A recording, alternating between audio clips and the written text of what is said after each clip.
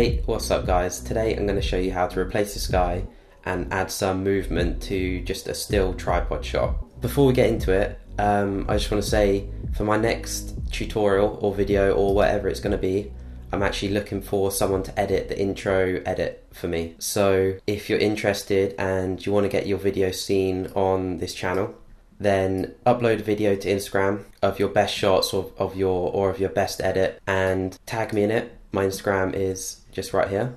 And then for the next video or whatever it's going to be, I'll pick someone to do the intro edit for it. So that should be pretty cool. Okay, so let's go back to my original shot. Okay, so I've got my two original shots here.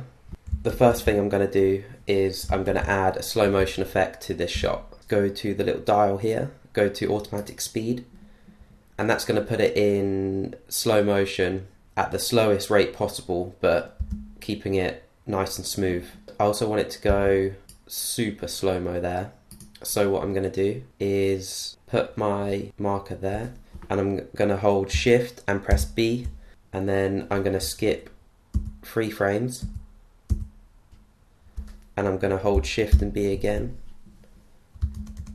and then I'm going to zoom in, go to custom, and change that to 2%. My clip's already done it, but what you need to do is, after you've made it go super slow-mo, go to this little button here, and video quality optical flow. I already had that turned on, so it's made it nice and smooth. If you don't have that on, then it's just going to look choppy. Okay, so next step, let's copy this clip, copy and paste, and then we're just going to select the bottom clip and press V just to disable it. And then on your top shot, what you want to do is go to Effects, Keying, Keyer, and just drag that onto your shot. And then we're just going to put the spill level back because otherwise it changes colors. And then what you want to do is hit sample color and just choose your sky. And then strength, go to matte tools,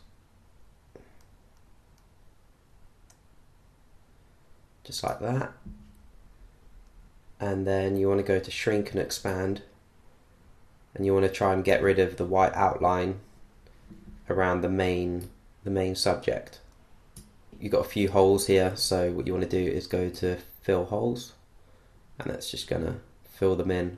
There's still a few holes, but we can add a mask onto that later. Because it's a tripod shot, it's really easy to add masks and they'll just stay in position. Okay, next step, let's go ahead and enable this bottom shot and hit V. And then what you want to do is grab your time lapse, and then you want to put that in the middle of your shot.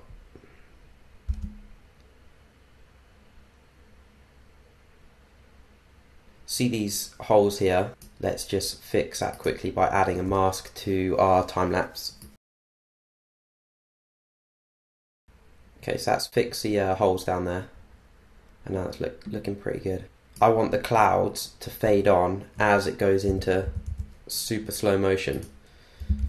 So I'm going to bring up the retiming information up there by hitting Command R, and then right where the slow motion hits, I'm going to add a luma key to the time lapse. I'm going to move the sliders all the way to the left. I'm going to go back a little bit, hit a keyframe, go to where the clouds are going to be fully faded on, and just use these sliders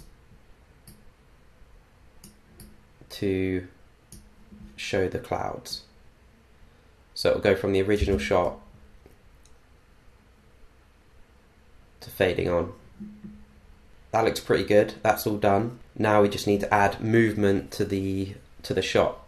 So what you want to do is select all your clips and go to new compound clip. So now that's all together. So I'm going to add a slow zoom in, hit the transform button, hit the keyframe button, go to the end, scale in,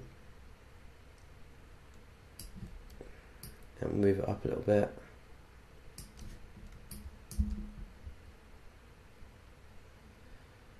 So now I've got a slow pan in.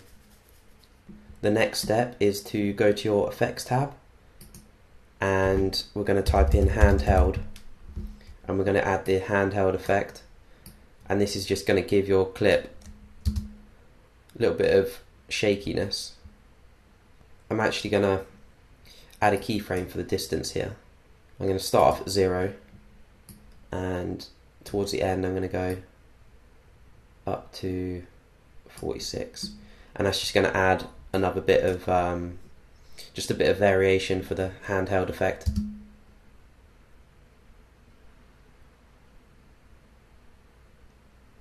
Okay, so that's pretty much done. The last thing you want to do is add your adjustment layer, add your color correction and your cinematic bars.